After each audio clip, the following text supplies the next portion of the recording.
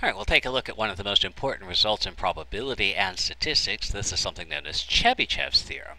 Now, just as a caution, Chebyshev has a number of different spellings. It's mainly because it's a Russian name that's been transliterated into the Latin alphabet. And so one's common spelling, if you decide to look up more about this guy, you can spell it starting with a T, S-C-H-E-B, Chebyshev. Actually, some of the older spellings have a V at the end instead of an F, and some of them even start with an S-H. Chebychev, and the most common modern spelling seems to be to use the spelling C-H-E-B-Y-C-H-E-V, but note that there are about 4 or 5 different variant spellings depending on who's doing the writing. And Chebychev's theorem says, given any probability distribution whatsoever, regardless of what the mean and standard deviation is, take any value of k greater than or equal to 1. You can take k less than 1, but it doesn't give you anything useful. The probability that the random variable is within k standard deviations of the mean is at least 1 minus 1 over k squared.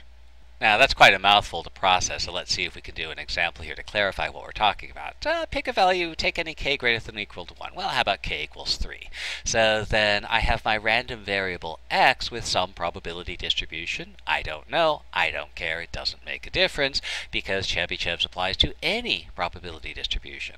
The probability that my random variable is within k equals 3 standard deviations of the mean is at least 1 minus 1 over 3 squared. That's 8 out of 9.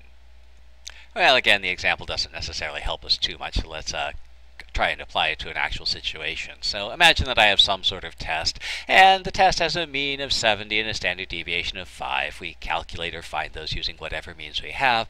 And what can we say about the probability that a given test will have a score between, say, 60 and 80?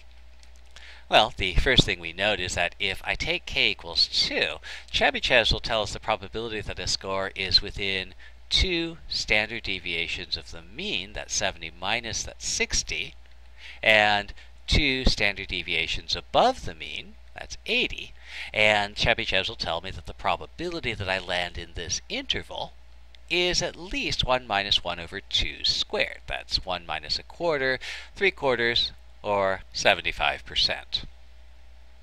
And one of the things that this does is it allows us to make very, very general comparison with very little in the way of required foreknowledge. So again, let's take our test with a mean of 70, standard deviation of 5, and suppose I find somebody who scores above a 90, or maybe somebody who scores below a 55. What can we say about such people? Beyond the obvious statements like this person did really well and this person didn't do so well. And so what I might begin with is I might note that this score 90, with the mean 70, standard deviation of 5, this 90 is 4 standard deviations above the mean. Now, Chebychevs tells us if we have k equals 4, then the probability that a score is within 4 standard deviations of the mean, 1 minus 1 over 4 squared, works out to be 15 out of 16. So that tells us that at least 15 out of 16, the probability of a score being within 4 standard deviations of the mean is pretty high. So the probability of being outside that range is at most 1/16. Now, these are probabilities, so it's helpful to think about them from a frequentist viewpoint. What this means is that a score of 90 or higher is very unusual. 15 out of 16, about 94% of the scores, are within 4 standard deviations of the mean, which means they're going to be less than this score of 90. So, just from the mean, standard deviation, and actual score, plus Chebychevs, we have a remarkable conclusion. Most of the people who took the test, at least 94% of the people who take that test, are going to score below this 90 value.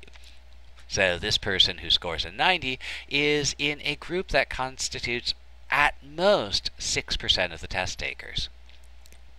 Well, we can do the same sort of analysis for the person who scored 55. So in this case, we'll note that 55 is 3 standard deviations below the mean. So Chebychevs tells me that the probability that I'm within 3 standard deviations of the mean, 1 minus 1 over 3 squared, that works out to be 8/9. And so the probability of being more than 3 standard deviations below the mean is at most 1/9. If 8/9 of the scores at least are within 3 standard deviations, then at most 1/9 is going to be outside of that 3 standard deviation interval. And the bad news for the person who scored the 55, most of those scores are actually above theirs. So again, if we look at the problem from a frequentist viewpoint, this means that most of those who took the test 8/9, because they're within 3 standard deviations of the mean, they're going to be higher than the score of 55. So about 89% at least of those who took the test are going to have done better than this person who scored a 55.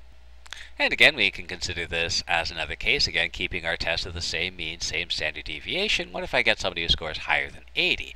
So I'll note that 80 is 2 standard deviations above the mean, and by Chebychevs, the probability of being within 2 standard deviations of the mean is going to be 1 minus 1 over 2 squared, about 75%. So again, taking our frequentist viewpoint, at least 75% of the test scores will be within 2 standard deviations of the mean. So the probability that somebody is going to have a score higher than 80 is going to be at most 25%. Now the thing to remember about Chebychevs is that it applies to any probability distribution whatsoever. The only thing we need to know is the mean and the standard deviation. If we know nothing else, we can still apply Chebychevs. Now, a little bit later on, we'll start to look at more specific distributions, but Chebychevs is a good fallback position. If you know nothing else, you can apply Chebychevs. If you do know something else, you probably want to apply that because it'll give you more precise results.